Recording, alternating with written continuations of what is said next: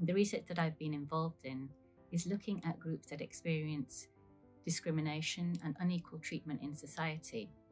Groups like people from deprived backgrounds, women, ethnic and religious minorities, migrants, younger and older people are some examples of the groups we've been looking at.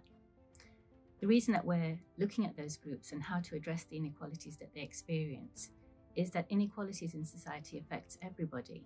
It can lead to social tensions, and it can lead to instability, less development, and less productivity in societies, so that people end up not fulfilling their potential, but also whole societies end up not fulfilling their potential, and that's not sustainable.